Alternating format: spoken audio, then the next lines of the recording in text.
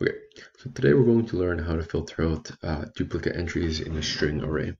So we're going to start by creating a new VI. We're going to go to the block diagram, we're going to make this full screen, and we're going to use the variant palette today. So the VI that we need is a set variant attribute, and it allows you to change or create an attribute and value for variant data. So the variant data we're going to be working with is actually a variant constant. So this is an empty variant.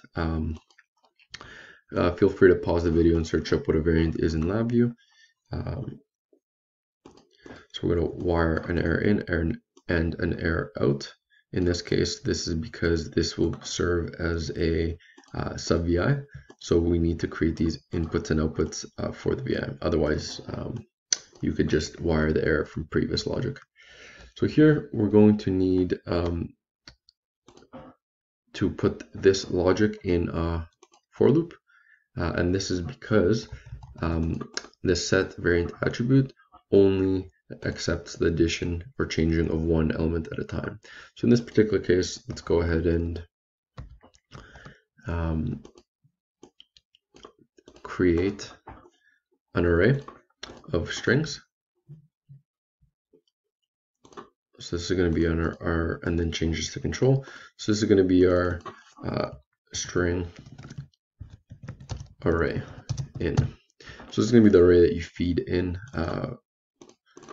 from other parts of your logic, and let's just wire this right there.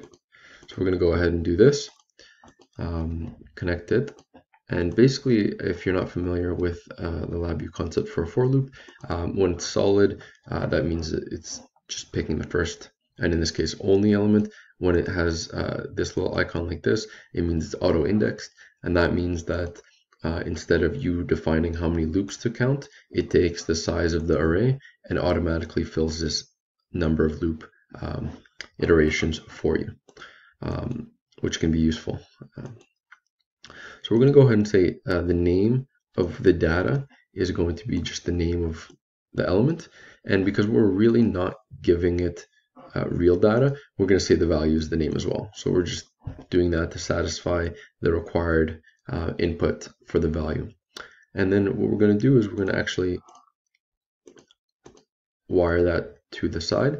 Now at this point, because we're operating in a loop, at this point, at the beginning of the loop, you're going to be getting the same empty variant in. So because, and what you're going to be doing is you're going to be creating multiple, actually the same size as your array variants. So what we're going to do is we're going to actually change this. So we're going to right click on that and we're going to replace it with a shift register. And then we need to select what the other side of the shift register is. In this case, it's going to be this input. And what that will do is it'll allow us to pass this variant in between loop iterations and keep adding to it instead of creating n size variants. So basically what will happen is on the first iteration, we have an empty variant. We add a variant attribute, which is just going to be the first element in your array, and then we're going to pass it along. And then on the next iteration, we have not an empty or a variant anymore. We have a variant with one attribute, and so on for the whole size of the array. And so what we're going to do is at this point, we've created a variant, and once you finish looping, the variant out here will be without duplicates, because variant attributes don't allow you to add a duplicate element. So when you do add a duplicate element, it's basically ignored. For all intents and purposes, what actually happens is you just replace the data with the new set of data. But because we set the data to be the same name as your element, really we effectively are just ignoring the duplicate. And so what we do at the very end is we say we're going to get variant attributes. So this is going to allow us to get all of the entries in a variant, but it can also allow you to search up an element and get its data.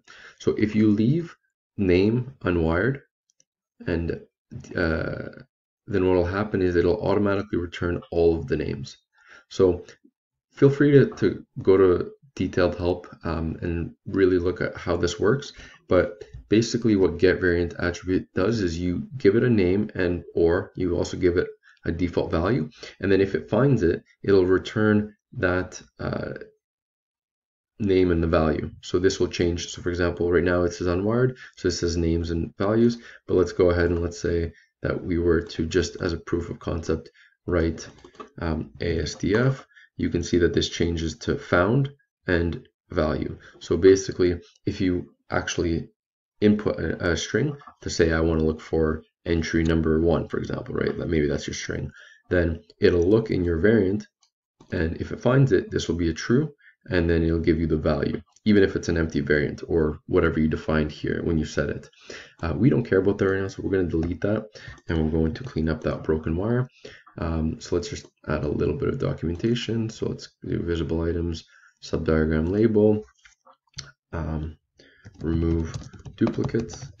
And then what we're going to do is, because we only really care about the names, we're going to create an indicator, and then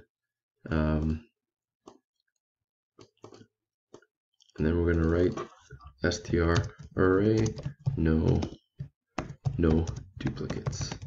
So this might not be the best way to name this, but we're going to leave it like this for the moment, just because this is a proof of concept. In your application, feel free to make these names more meaningful or more applicable to what you actually care about. We're just going to make sure that it's clean. And then, like we always do, we're going to wire the terminal with the input and output, and then here as well, this is the input, this is the output. We're going to go ahead and very quickly make a, so it's going to be str for string, and then we're going to write filter str array. So, and then we're going to align it in the center. Basically what this allows us to do is just filter out, and then let's just at least loosely try to arrange these so that they're in a similar location as the inputs and outputs of your actual thing. So we're going to go ahead and save this, and we're going to save this as LabVIEW. Let's save this as LabVIEW number 3. And let's do remove duplicate str array. So now that we have this ready, I won't bother you with adding extra documentation in this video, but please refer to the previous videos on how to create APIs and follow all the relevant steps for creating and documenting your code. So now we're going to go ahead and just demonstrate how this will work. So let's go ahead and create a string array like we did previously, and this is going to be our test string. So, and let's change that actually to a control. And then what we're going to do is we're going to drag our API in, and then we're going to do and create an indicator. And this will just allow us to feed in a test array and then immediately be able to see how this works. So let's go ahead and just leave this kind of sloppy in terms of coding, but this is a proof of concept, so I want to save the time of actually cleaning it up. So we're going to go ahead and size, nope, actually we're going to click on this. We're going to make sure that we can feed multiple elements in. Let's just make sure the indicator is big enough so we can see our full text. So let's do A, B, C, D. So in this case, you'd expect, because there's no duplicates, we return no duplicates. Now let's say we add an A. We would expect there to not be 2 A's returned, and so when we run this, that's what we see. So let's do a couple of different variations just so we can see that even if we add more, they're more complicated.